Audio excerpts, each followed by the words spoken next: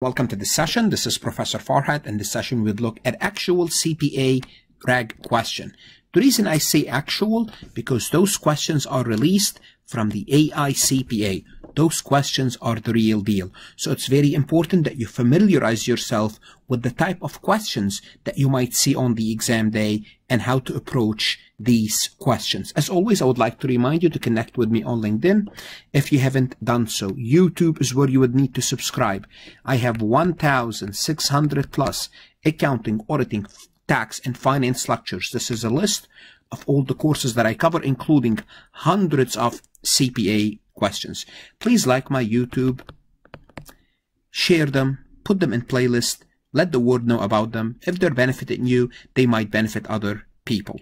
Also, you can connect with me on Instagram as well as Facebook. On my website, you will find additional resources such as true, false, multiple choice, exercises, note, and if you're studying for your CPA exam, 2,000 plus CPA question. So let's take a look at the first question. So it's very important that you get comfortable with these type of screens because this is what you will see on the actual CPA exam. So let's take a look at this first question. Strom acquired a 25% interest in ACE partnership by contributing a land having an adjusted basis of $16,000 and a fair market value of $50,000. Okay? Technically, we ignore the fair market value. The land was subject to a $24,000 mortgage, which was assumed by ACE. No other liabilities exist at the time of the contribution. What was Storm's basis in ACE? So simply put, Storm contributed land. What's Storm's basis? So here's what we need to know here. First of all, the adjusted fair market value transfer from the partner to the partnership. So we ignore, as I told you, we ignore the fair market value. So what happened? Now we have adjusted basis starting at $16,000. However, the land was subject to a mortgage. Well, if you contribute the land and they gave you $24,000, you gave up $24,000 of mortgage, it's as if they paid you $24,000 because you are no longer responsible for that mortgage. So what's going to happen is this: the mortgage is going to reduce your basis by $24,000. So simply put, here you have a negative basis, and we should know from my lecture, and we should know that there's no such thing as negative basis of 8,000. Negative basis of 8,000. Why? Because there's no negative basis. So simply put, the basis is 0 here. But what we have to know is this: since you contributed $25,000 of debt as a partner, you would be responsible for 25% of this. In other words, since you are 25% owner, you are responsible for 25% of the debt. So what does that mean? It means if we take 24,000 times 0.25, that's your share of the debt, and this share of the debt will increase your basis by 6,000.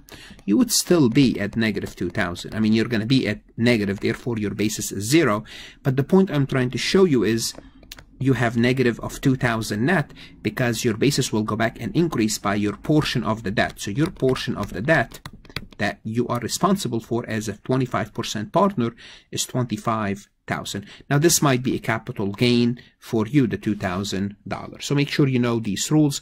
I can assure you those rules are tested on the CPA exam. Therefore, the answer is 0. Long was purchasing agent for Frost, a sole proprietary. Long had express authority to place purchase order with Frost as suppliers. So far, so good. Long conducted business on the internet and had little contact with Frost. Okay? After Frost was declared incompetent, this is important, in a judicial proceeding, Long placed an order with Grant on Frost's behalf. Both Long and Grant were unaware of Frost's incompetence. Will Frost or Frost's legal representative be liable to Grant? Now here's what you need to know for this question. Once you are declared incompetent, once you are declared incompetent, and in this situation Frost was declared incompetent, simply put, the relationship, the purchasing agent relationship with Long is no longer valid. Therefore, they're not responsible. It's as simple as that. Once you are declared incompetent, basically, simply put, you cannot have a mutual agreement. You cannot between an offerer and an offeree, or it's basically gone. That relationship, that authority is gone, because there's no longer a purchasing agent relationship. Therefore, no, because Long did not have the authority to enter into the contract. That's it. You no longer have the authority, simply put. Okay. A taxpayer purchases and is the owner of an insurance contract on his life and designates his 2 children as equal beneficiaries. The taxpayer makes all the premium. How many gift of property, if any, had been made for gift tax purposes? Well, the taxpayer purchased the life insurance policy and he designated his 2 children. Well, the first question is this: did his 2 children receive anything? And the answer is no.